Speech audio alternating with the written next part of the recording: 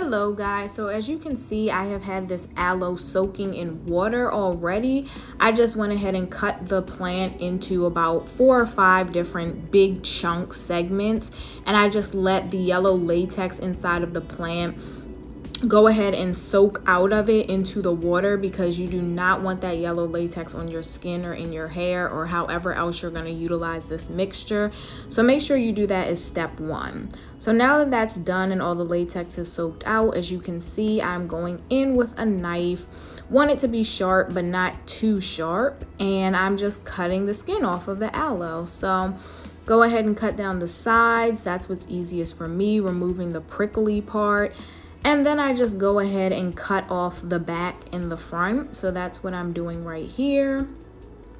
Definitely did this a little bit messy. I would usually put the actual aloe meat into another bowl, but as you can see, I'm just kind of putting it on the countertop, and that's fine as well.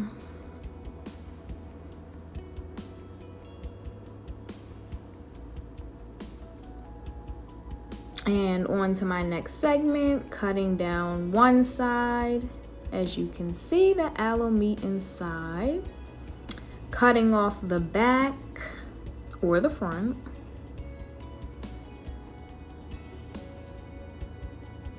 And then cutting off the other side. And you want to be careful doing this because as you can see, the knife is sharp. And we've got some nice aloe meat. Look at all of that. Nice and juicy and thick. And this aloe leaf I actually had for about 3 weeks. So it stays good for a while before you actually decide to cut it open and use it.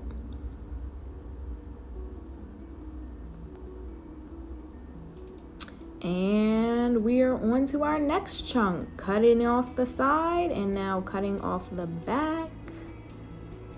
Making sure not to leave too much of that meat on the skin. We want to try and salvage as much of the meat as possible. So you can see I'm cutting really close to the skin to try and make sure I'm not cutting off a big portion of the meat. And there we go. Got all of our skins, and that can go in the trash. And then we have our aloe.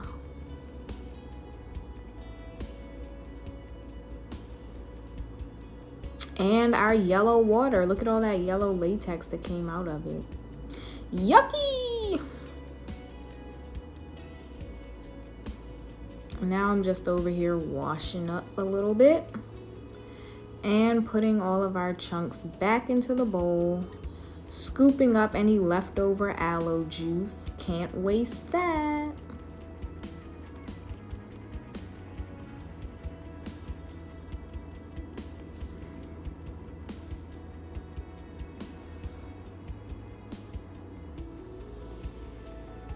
And now I've got the nice blender. So you guys, I just use the Oster blender with a cup that comes with it, and you literally just like screw on the blade, stick the whole cup in, and it blends whatever you're trying to blend.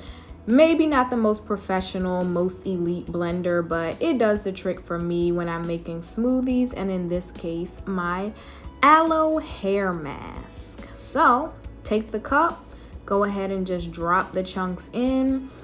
And in this case, I'm just blending the aloe. I'm not adding any other ingredients. However, as you're probably aware of, if you wanted to make an aloe hair mask, you could definitely add some types of oils, grapeseed, castor, coconut, vitamin E, and then avocado and whatever else you wanted to add. But for me, I'm just doing the aloe juice.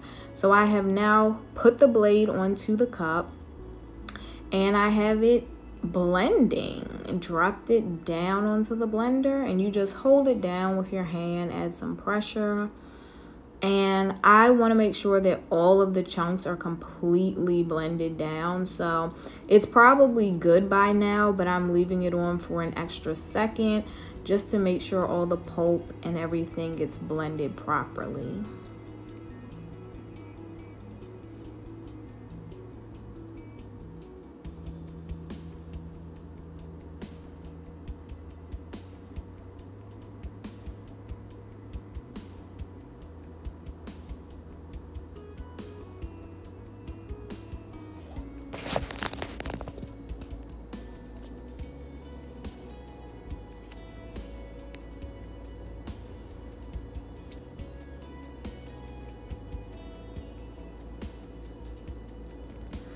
And now I have to go ahead and take this old t-shirt. You guys can use some type of rag. Just make sure whatever it is, it's not too thick because you don't want to lose all of your juice. But you basically have to strain this mixture because there is pulp in the aloe meat.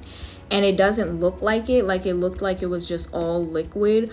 But if you take that mixture without straining it and try and use it on your hair is going to be full of aloe meat, which is extremely hard to get out of your hair once it's in there, and especially once it's dried in there. So go ahead and just strain it out.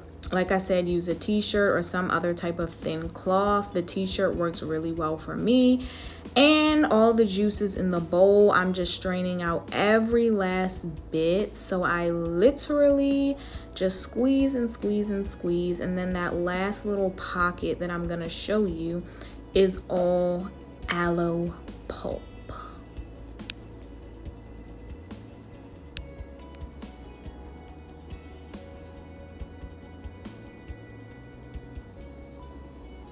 Getting every last drop there.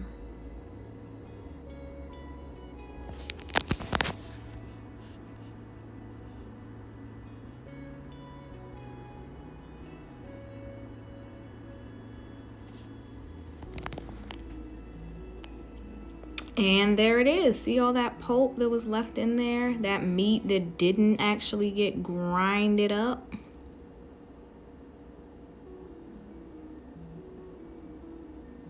See, quite a bit. And you do not want that in your hair or wherever else you're going to use this mixture. And I'm just taking it out of the shirt because I do reuse this as like a rag, so I don't want to wash it and have aloe meat in my washer and dryer. Alright guys, so that is the end of the video. I was just basically saying that you don't want to have a whole bunch of pulp from the aloe in your washing machine when you go to wash out that rag or that cloth. But basically that is how I make my aloe hair mask, face mask, whatever you want to use it for. Just short and simple. Like I said, I didn't add any extra ingredients. But that is the process. So I hope you guys enjoyed it. Let me know if you have any questions or comments below, and I will see you guys next time. Peace.